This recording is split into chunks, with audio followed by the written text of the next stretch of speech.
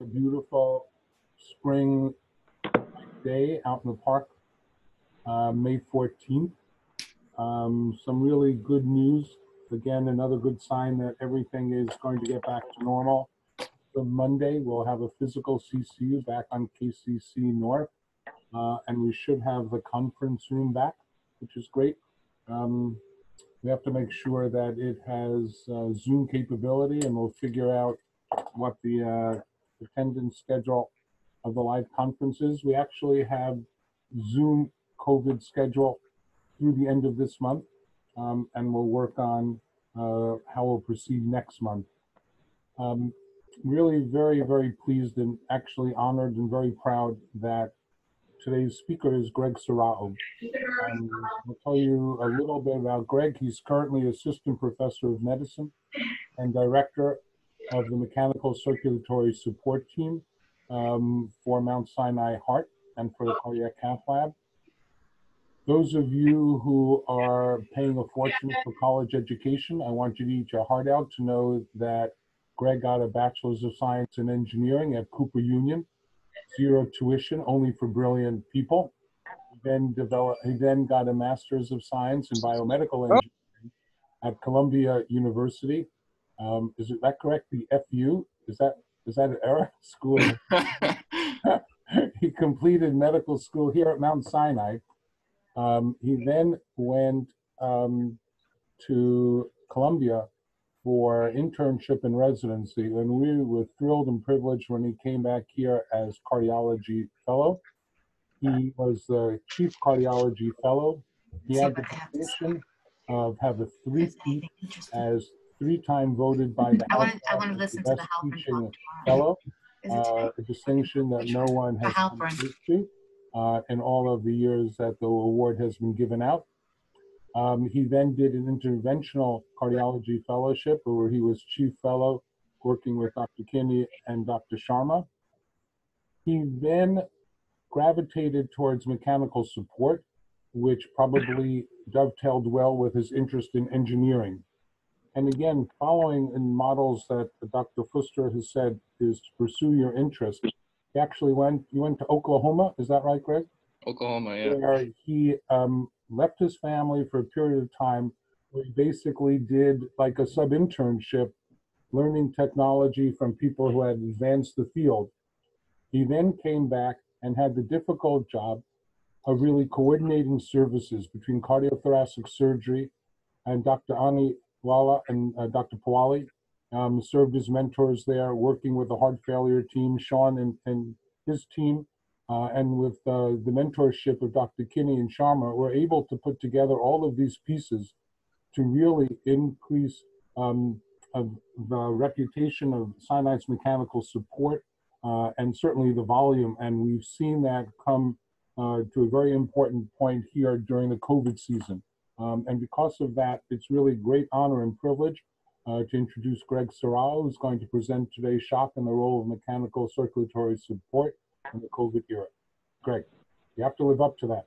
Yeah, that was quite the introduction. Thanks, Dr. Goldman. So I modified the title of the talk just a little bit from what was advertised to shock and the role for mechanical circulatory support, because as you'll see, a lot of the mechanical circulatory support calls that we've been receiving have actually not necessarily been for shock.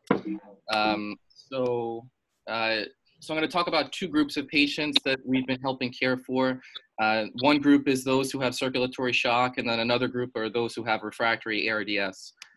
So first I'll talk about those who have circulatory shock. Now, I'm going to start at a pretty basic level, which a lot of you who have worked COVID at this point, especially the fellows who have been in the ICU so much, probably have a structure like this in your head. But for those of you who haven't seen as many patients, this structure took me a couple weeks to put together in my head, just the evaluation of shock in general for someone who has COVID.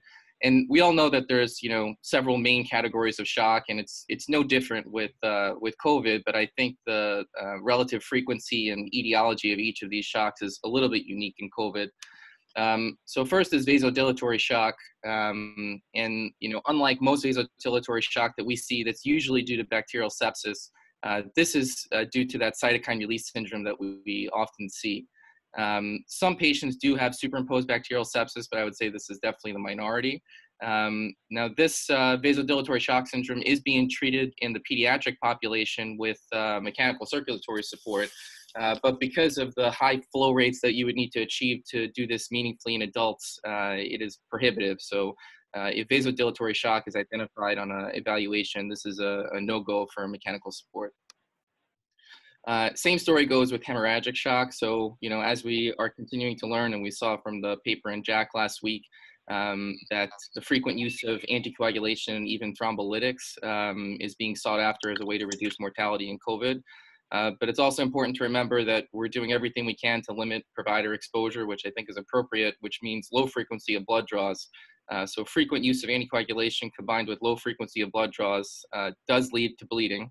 And, there's been several instances of delayed identification of hemorrhagic shock because of the combination of these two things. So again, because hemorrhagic shock is a strict contraindication to mechanical support, it's something that needs to just be thought about early and excluded before proceeding. Obstructive shock comes in different forms, some cardiac, some non. So there's three categories here I was going to talk about. One is pericardial tamponade. So I think over our experience here at Sinai specifically, I think the interventional group has had to drain a total of 3 pericardial effusions in COVID patients. Only one of those patients presented in true tamponade and shock due to this effusion. But there are multiple case reports, including one that was published in JACC last week about cardiac tamponade secondary to COVID-19. So it is something that we should keep on the differential. Pneumothorax, on the other hand, has been very frequent. High PEEP strategies that are being used in the ICU have led to significant improvements in oxygenation, but very frequent barotrauma. And I would say that pneumothorax is definitely one of the most frequent causes of acute hemodynamic deterioration. So when considering whether or not to proceed with mechanical support, it's almost mandatory to have a chest x-ray from within the last few hours, just to exclude the possibility that a chest tube may solve the problem because of a new pneumothorax. Pulmonary embolism, also very, very common. Again, like we said, the rate of thromboembolism with COVID is higher, and these thromboembolic phenomena include pulmonary embolism. Now, there's a lot of point of care echoes being done that sometimes are difficult to interpret. Dr. Croft, I think I saw her there, knows that whenever I get echoes, I text them right to her just to make sure that I'm interpreting them the right way. But there have also been several instances of just observed objective mobile thrombi in the RA-RV in the setting of shock. And I think that's the closest we've come in live patients to at least making the diagnosis of pulmonary embolism, because we don't have CTAs on these patients because they're often too unstable to move and too high risk because of provider exposure. Cardiogenic shock is definitely there. I think that we probably, from hearing from other countries before we started our own experience here, we're told that cardiogenic shock, 2 things about it. One is that it was going to be common, and I don't think that's been our experience. And the other thing is that it's often a manifestation of end-stage disease, which is almost uniformly fatal, which is also not our experience here.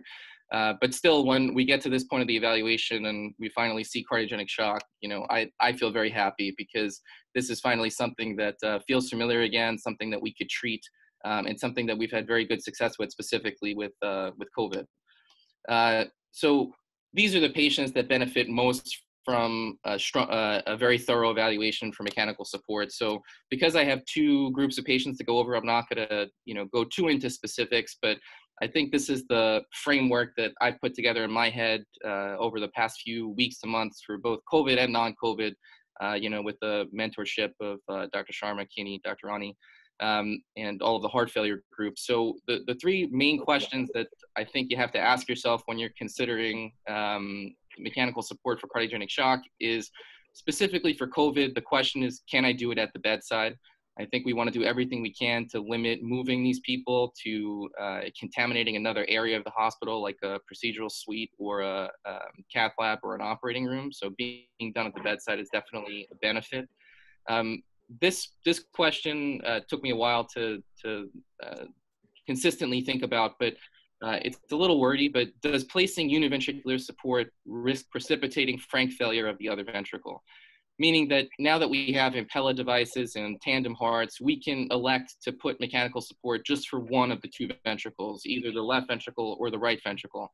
More commonly, if we're putting support for one ventricle, we're putting it in the left ventricle, and most commonly that means Impella.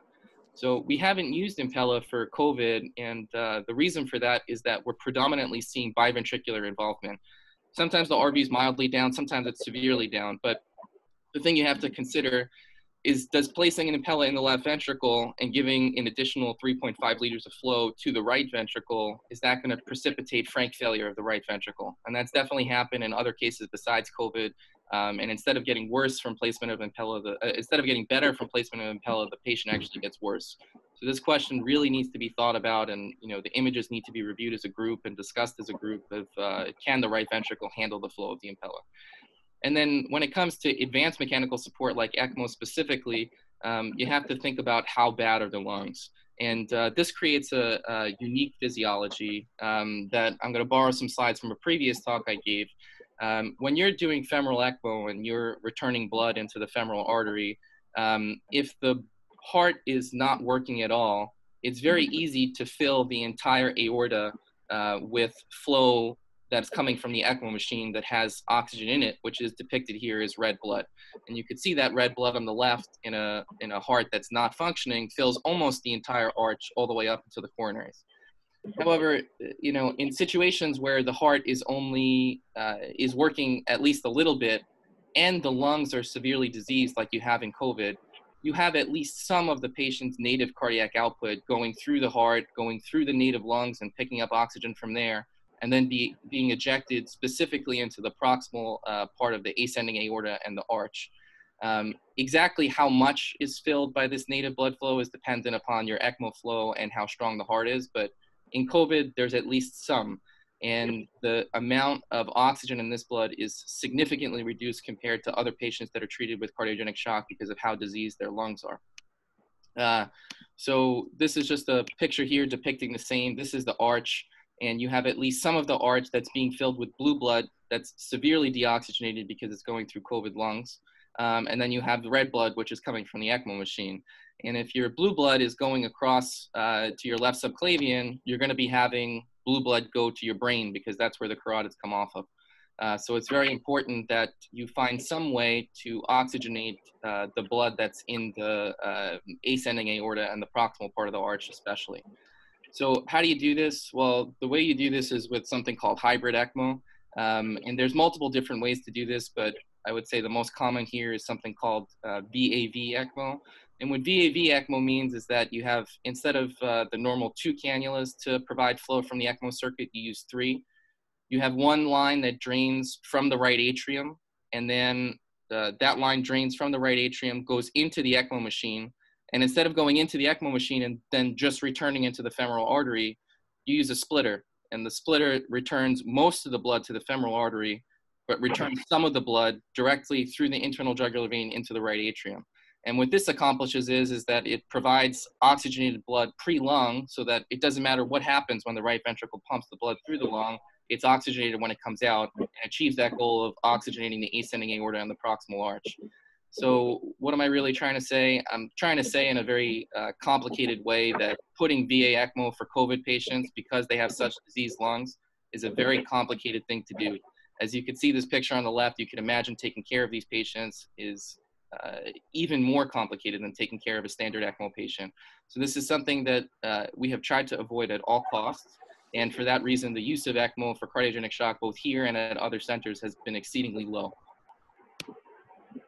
So at this point, I think we could say officially that our balloon pump is the preferred approach here for cardiogenic shock in the setting of COVID. And it's for all the reasons that I mentioned. It can be easily done at the bedside. Almost all of the balloon pumps that we've placed for cardiogenic shock have been done at the bedside. It doesn't really matter how bad the RV is because the flow, that augmentation that you'll get from a balloon pump will be very unlikely to overload the right ventricle. So almost always the right ventricle will be able to handle the augmentation from a balloon pump. Once the balloon pump is in, the maintenance is minimal and therefore nursing exposure is minimal, which is an important thing to consider. And the other benefit is that it doesn't leave the patient with no options. once the balloon pump is in, it can be rapidly exchanged for an arterial inflow for ECMO if needed. So you still have options available if the patient, declares themselves as needing more than balloon pump support for shock. So in terms of our experience here for cardiogenic shock, so we've treated 8 patients with reduced EF and circulatory shock. Of the 8, we've had actually pretty good success. We've had 1 die, but this was a patient that was referred late and was transferred here in extremis. So that was a patient that we chose to palliate. But of the 7 that we've treated, 3 have required mechanical support with a balloon pump and 4 have been treated with medical therapy. 1 of them is still in the hospital, but the rest of them have all been discharged home, and not only discharged home, but discharged home with no permanent sequela from COVID, full recovery of all end organs that were affected, including their heart, with either normalization or near normalization of their ejection fraction. And this cohort has unique characteristics. They all tend to be young males. I think most patients were under the age of 30, though we did have a few in the 30s. They have not been obese. Their lung findings, while they were mild compared to the severity of their shock presentation. And I have to give a lot of credit to Dr. Niebart and the heart failure group here, but with the steroid protocol that has been honed through the experience with these patients, they have all improved rapidly with the use of steroids and just supportive care as usual for cardiogenic vasodilatory shock. Interestingly, most by the time they get here are already antibody positive. We're not really too sure what that means, but we have submitted for publication sort of our experience with this group and our guesses as to what this means. And we do think that this is analogous to the up and coming discussed pediatric syndrome of this Kawasaki-like disease that is uniquely affecting the pediatric population with COVID. So now I'm just going to get into talking about that second group, which is the group with refractory ARDS. And definitely the calls for this group have been much more frequent than for those with circulatory shock. But unfortunately, I think the outcomes with this group, both here and elsewhere, have been poorer because of how advanced your COVID disease needs to be before we receive this phone call. So just to go through the basics a little bit, for a reminder for the fellows. So when you're using ECMO to treat refractory ARDS, the purpose of ECMO here is to to take over the function of the lungs by oxygenating the blood and removing carbon dioxide. So you're not really looking to support the blood pressure, support the heart, you're just looking to support the lungs. And the way that you do this with ECMO is with what's called a VV configuration, which means that you're draining from a vein, usually the IVC, and then you're returning to another vein, usually the internal jugular vein, and you're just oxygenating the blood, so it doesn't matter what happens when the blood goes through the lungs, it's already oxygenated pre-lung. So there's a couple of technical ways to do this, both of which have been used here for both COVID and other reasons. And it comes down to whether or not you want to cannulate with 2 sites of access or if you want to use single access. And when you use 2 sites of access, it means that you're draining from one vein and returning it back into another vein after it goes through the ECMO machine. And the 2 most common sites that you'll see that done for is drainage from the femoral vein, from the IVC, and then return to the internal jugular vein into the SVC. So this is a very common setup. Alternatively, a very sort of nice and fancy way to do it with 1 access point is to just go in the internal jugular vein and use what I explain as just a massive Shiley catheter. It works just like a Shiley catheter. It's a 2-port catheter, and one of the lumens is used to suck blood from, and the other lumen is used to shoot blood back into, and you're able to accomplish this goal of removing blood and then reinserting it post-ECMO all through 1 access site. The downside of this is twofold. 1, the line is huge compared to a regular Shiley, which is 11 French. This is a 31 French line, so it's very, very big. And then on top of that, imaging guidance is mandatory when inserting this because of the risk of placing it inside the ventricle and then causing cardiac tamponade.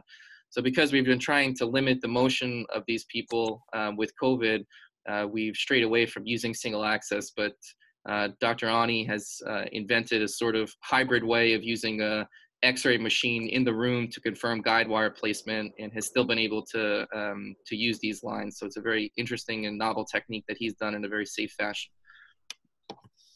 So in general, theoretically speaking, why should it work?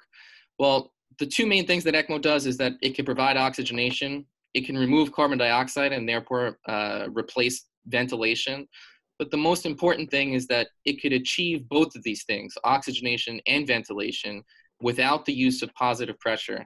One of the main negative sequelae from being on a ventilator for a prolonged period of time is that the positive pressure that's coming from the ventilator induces further lung injury and can even induce multi-organ failure through cytokine signaling that's been found in studies just from repetitive damaging positive pressure.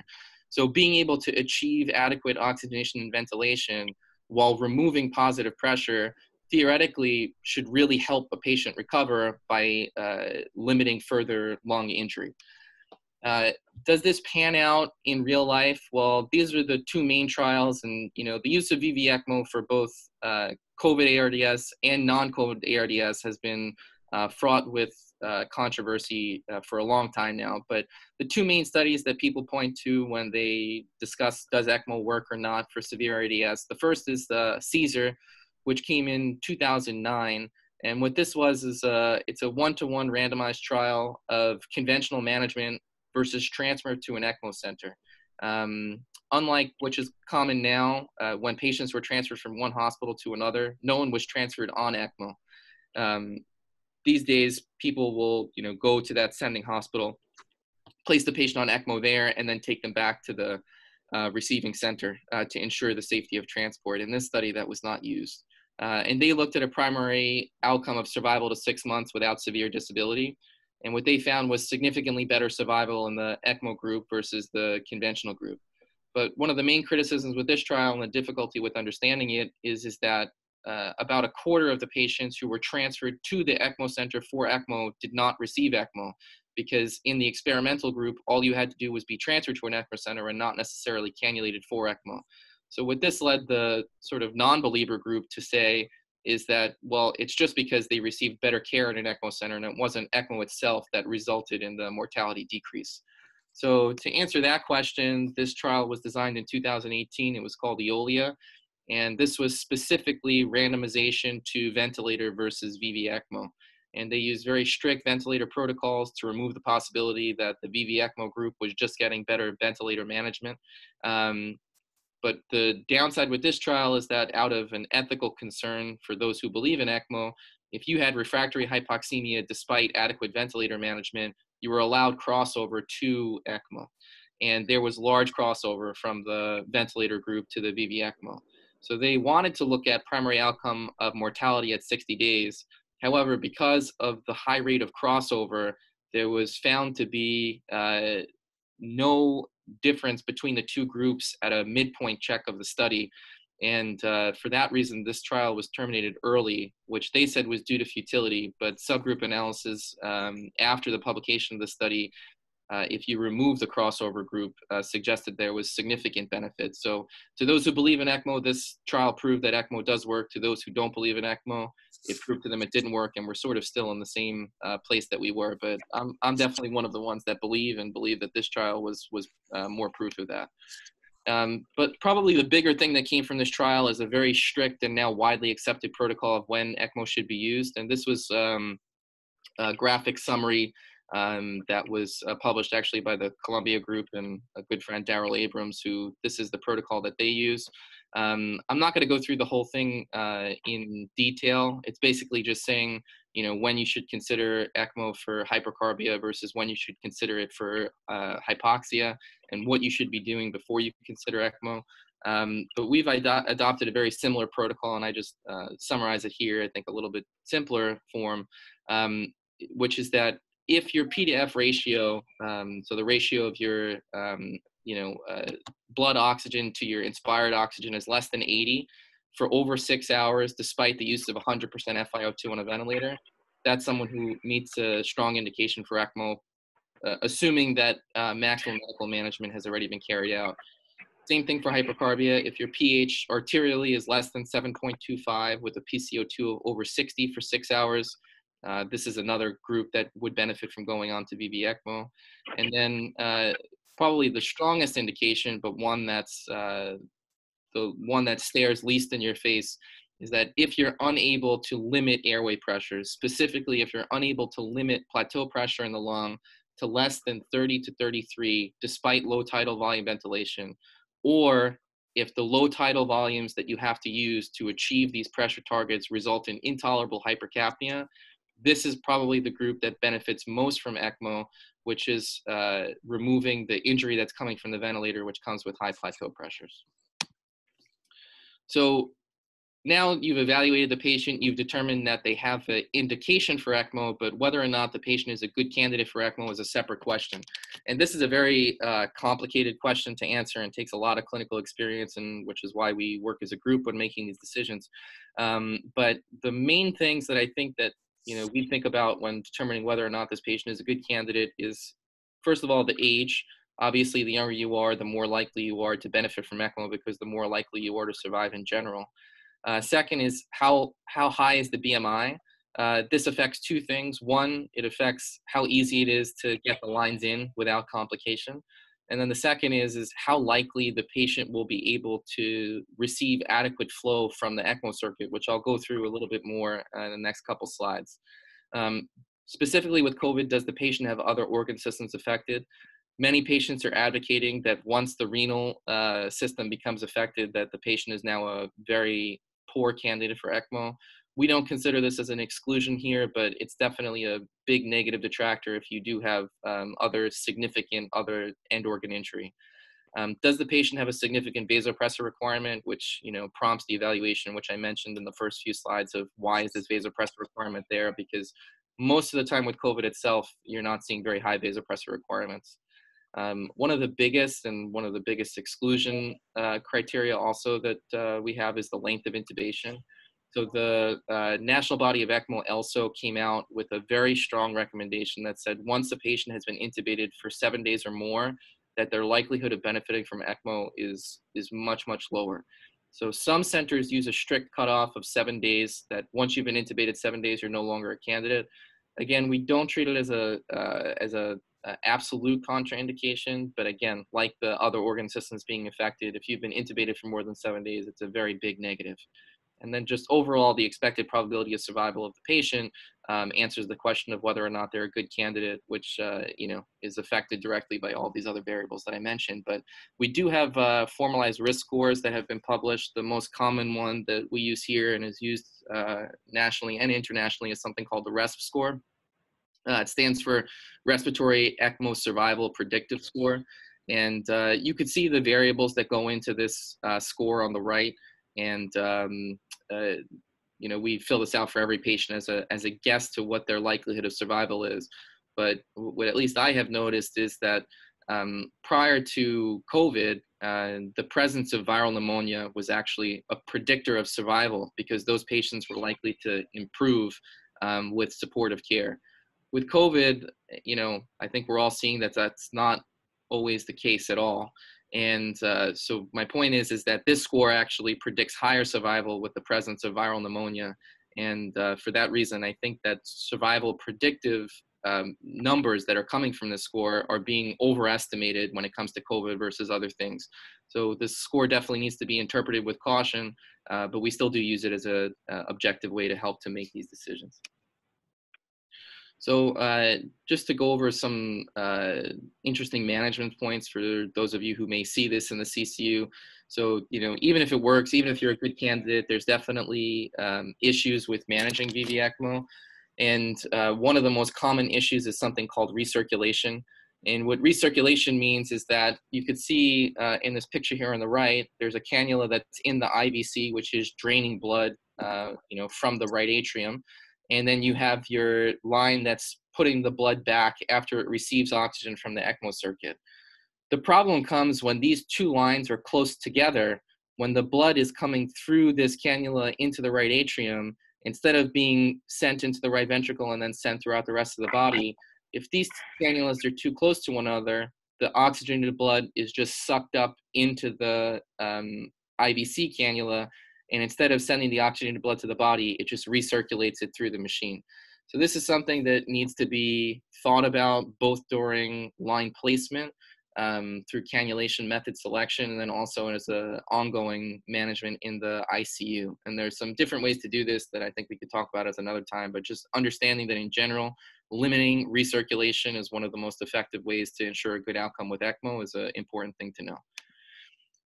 Probably the more pertinent issue, specifically with COVID, with everything, but especially with COVID, is that it's very difficult to use VV ECMO in patients with high cardiac output states, especially if their body habitus is big. So the amount of oxygenation that you receive systemically from an ECMO circuit is dependent directly upon what portion of the cardiac output can be captured by the machine. Meaning that if you have 5 liters of cardiac output as you normally would, if you can flow 5 liters of blood per minute through your ECMO machine, then you should receive very good oxygenation. However, if you're in a cytokine storm, hyperdynamic state, and your cardiac output is 8, 9, 10, it is really hard to get an ECMO machine to flow over 6 liters unless you use prohibitively big lines.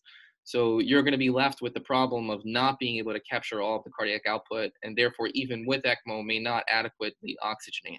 So this is a significant problem.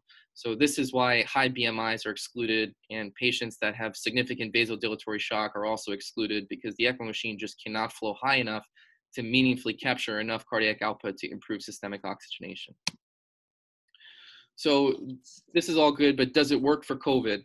Well, the answer is that we don't really know, and there's been very limited publications to date on this subject. The one that's probably mentioned the most was the Chinese study that was published in Lancet a few months ago.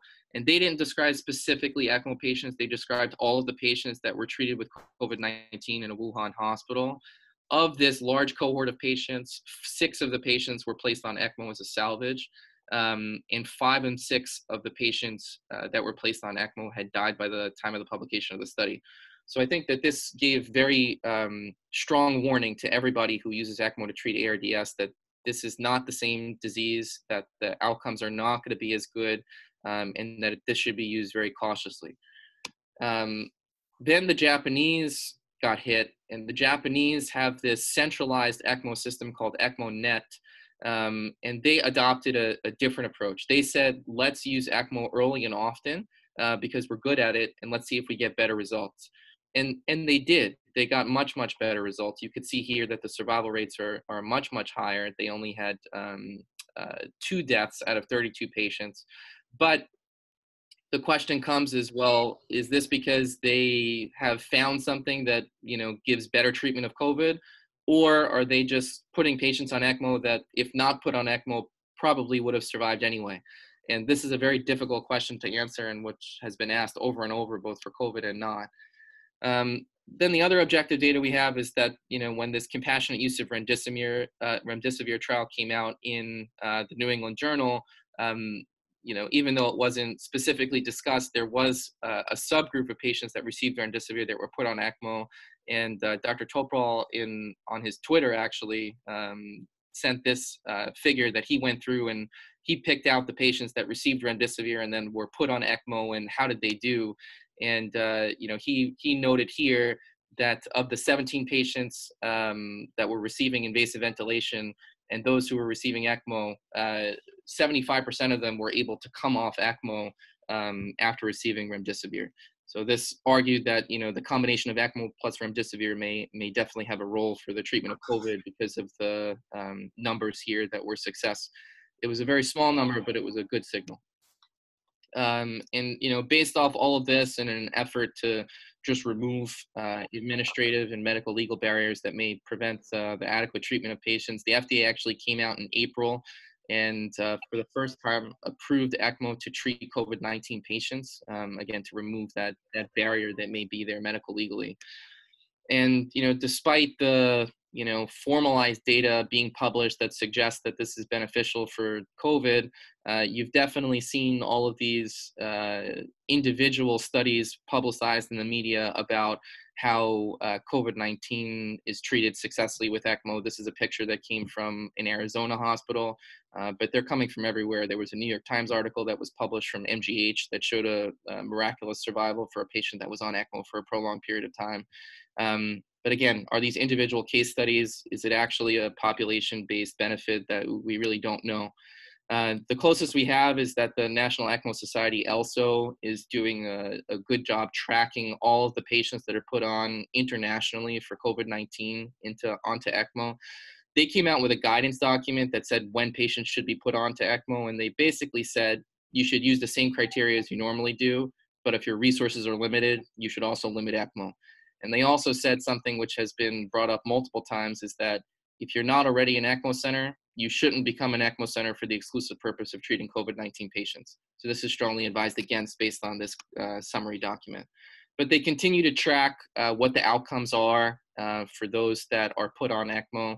So this is the most, I took this from last night. This was the total count internationally of patients that have COVID that were put on ECMO, 844 suspected or confirmed, 831 cases of confirmed, and then 139 of 287 were discharged alive. So this is this is the highest metric you'll see, I think, of a predictor of survival on ECMO. And even though this number sounds low, it's actually very high, because you have to think about how sick these patients are. But the problem with this is that two things. One, they've excluded data from all centers that they don't consider expert centers. So you're flawed by only looking at the data from very, very experienced centers. And second, all of these centers have different thresholds on when to use ECMO. So when you look at ECMO outcomes in centers that are very restrictive, like ours and most of the New York centers, because of the way that we chose to limit resources up front, you're going to find numbers that are much, much lower than this. And then if you look specifically at the places that at this time have more resources available that are using ECMO for weaker indications, you'll find a much higher survival rate. So what have we done logistically to ECMO care here because of COVID-19? Well, one thing is that ECMO CPR is not being offered. So, normally if a patient was a young, otherwise healthy person that suffered unexpected cardiac arrest, especially from a pulmonary embolism or something that's known to be reversible, the patient could be put on ECMO with chest compressions in progress and as a salvage method. But because of the difficulty of that technically, and because of the high provider exposure rate, all New York hospitals have stopped offering ECMO CPR, including ourselves. Transport ECMO has also been put on hold. So we've received many calls from outside hospitals, both within the system and out, asking, could we come there, put the patient on ECMO, and then bring the patient back to the main campus? And again, because of the high rate of exposure, but also the high use of resources to do something like that, our transport ECMO program has been put on hold. We've also been very strict about avoiding multiple cannulators on a single patient, because there's probably 4 cannulators here that are consistently doing this. And if we're using 2 to 3 per case, and God forbid there's a release of COVID in the room when that happens, and 3 of the 4 cannulators become infected, it would be a big problem. So we've been very strict about trying to keep to 1 to 2 cannulators to avoid that from happening. Anticoagulation is a very important thing on ECMO in general, but even more specifically for COVID, because like we've mentioned before, these patients are more prone to clotting, and that includes clotting off the entire circuit to the point that it needs to be replaced. And that's been described multiple other places, including here. So for that reason, people are much more aggressive with anticoagulation, both in terms of the drug that they're using and in terms of the PTT that they target. And so for here, we're using heparin during cannulation, but we're using a bivalirudin infusion afterward, just to eliminate the group that are just heparin under responders or non-responders, to prevent unnecessary clotting. Patients have received TPA in the ICUs, and that's not being treated as a contraindication. So even if you've received TPA, you can still go on to ECMO. One of the interesting things that's being discussed now is, can you use a cytokine filter in the circuit so that the ECMO is then treating the cytokine storm itself? So there's a couple of different, brand name groups that are looking at this. The probably most common one is this thing called Cytosorb. So we've been approached about doing clinical trial of using this Cytosorb in the ECMO circuit. However, the inclusion criteria they want are almost prohibitively restrictive, so it hasn't been able to be used yet. I don't think that you'll see a lot of it, but they are also trying to use it in CVVH machines, which I think probably you'll see more of, but they too are having major issues with clotting, and adding another thing to the CVVH line may even increase that problem further. One of the other difficult things is with weaning. So patients, when they go on ECMO for COVID, man, they're on ECMO for a long time. There's a patient that's in KCC6 right now who's been on ECMO for over 4 weeks. And there's been multiple runs of, 4 or 5 weeks in both the United States and in China.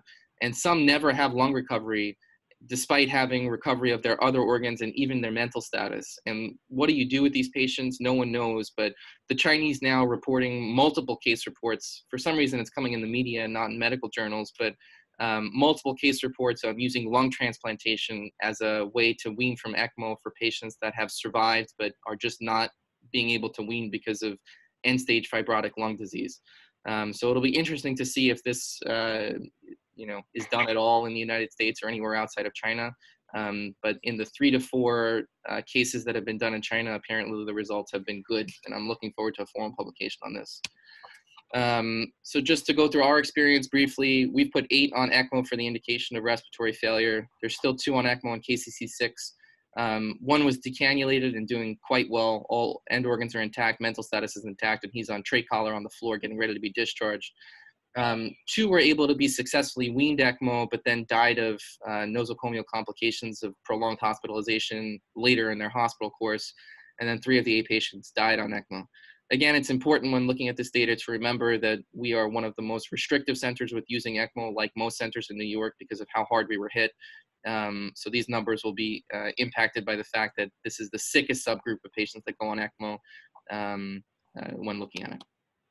So in conclusion and in summary, there's definitely a role for ECMO and mechanical support in general for COVID-19, but it remains unclear who will benefit the most, how to ration these resources, how late is too late for the use of mechanical support, and also the very interesting question of how to care for the unweanable patient that might have otherwise recovered.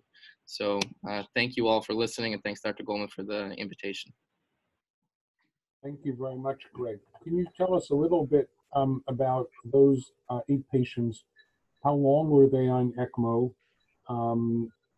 And how many patients total did you evaluate? So what was the denominator? 8 is the numerator of patients that got ECMO. How many patients were evaluated and you thought weren't good candidates? And maybe review why they weren't. And then what was the duration of those 8 patients? 3 who died on ECMO, but how long had they had ECMO in? Yeah, so all good questions. Remind me if I forget any of them. So first, in terms of how many patients were evaluated, a lot. I think that it all depends on the provider, but almost all of these patients could have an ECMO consult because of how sick they are. I think personally myself, I've evaluated somewhere in the number of 40 to 50. And what we've found is that the use of inhaled nitric oxide was able to push a patient through without ECMO, without reaching an indication for ECMO. And that's what, we've had a lot of success with. Now, is that just putting a Band-Aid on the problem and then delaying ECMO when it might be needed? Well, we don't know. But there's a good thought process that because of the clotting issues that we're seeing, maybe nitric is helping by same ways it would for pulmonary hypertension. So maybe there is a benefit to ECMO, to inhaled nitric that we shouldn't be ignoring. The other question in terms of how long the patients are on ECMO. So the patients that died on ECMO, they died early, and it was probably because they were too far gone. But I could tell you from personal experience, it's very, very difficult to say no to either a young person or especially a healthcare provider once they develop an indication for ECMO. So even those, a lot of these patients that died on ECMO were probably too sick to get on ECMO. It's just very emotionally difficult not to offer this technology to someone who got infected and treating these patients like we are. The run times for the patients that were on ECMO the run times for the patients that died on ECMO were short, but the run times for the people that came off ECMO were long, at least a week. And like I said, we do have that 4-week patient that's still in the CCU. I'm going to say that probably the average runtime is going to come down to somewhere around 2 weeks is my guess. Did that answer all of your questions, or was there one more? No, it was excellent. Can you also tell us, because in the broad spectrum of mechanical support, how many patients were given intra balloon pumps or impellers during this same time? Yeah. Where the issue of the circulatory support? Yeah, so we haven't used VA ECMO. There was one patient that was put on VAV ECMO for reasons of massive pulmonary embolus and cardiac arrest. We've used 3 intra-aortic balloon pumps, and we've used no Impella. Okay, thank you. That was really great. Are there any other questions from the audience? Hey, Greg, it's Sean. First of all, what a fantastic presentation, so eloquently delivered and really informative.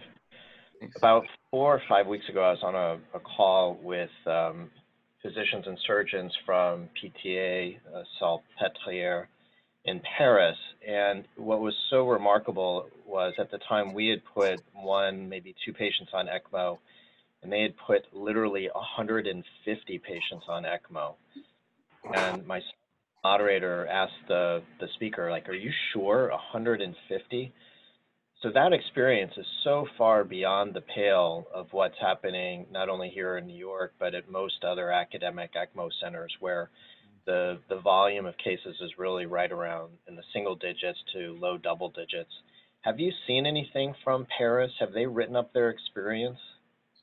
So I saw something informally published last week. Actually, Dr. Ani pointed out to me that they've done over 400 now, and their theory is early ECMO works. They don't think they're just cannulating patients that would have otherwise survived, but the results are not completely compelling yet. I think that they were publishing survival rates somewhere in the 50% range. But they're using it a lot. But they're a country that is obsessed with ECMO. I mean, even before this, they do ECMO CPR on the streets, and so they have a very robust system, and they're very, very strong believers of ECMO. Is that going to pan out to be something? I don't know. I'm not sure if you were on the call last week when I think UPenn was asking, could we start a national study of early ECMO specifically for the treatment of COVID to see if there's a signal of improvement? And I think that there's a lot of interest in doing that, both here, Dr. Gidwani strongly advocating for that, and elsewhere in the United States and internationally. Greg, this is Donna. Hey, Dr. Thank you for a wonderful talk. Thank you. I was just wondering, in the patients who recover but remain on ECMO because of persistent lung dysfunction, are they referred for lung transplant? Yeah, so we have one patient right now that is being strongly considered for that, because we kind of thought he was gone, and then 2 days ago he woke up and followed command. So he's actually doing pretty well, and all of his other organs are intact: liver, kidney, now brain, and he has remained fully dependent on ECMO flow for over 4 weeks. So we're still hoping that he could be weaned, but referral to a lung transplant center is definitely what's going to happen if he can't be. Thank you. Any other questions?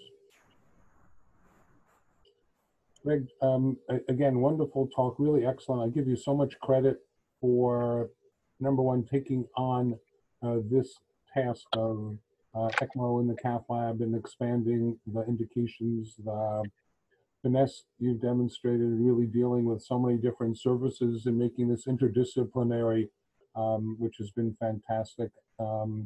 And really for the courage in taking on these very difficult patients in a very difficult time, certainly exposing yourself and the team to increased risk. So I just want to thank you very much for all the work you've done, for the support and teaching that you've done, and really for an excellent lecture this morning. Thank you. Have a great day. Thanks. Thank you.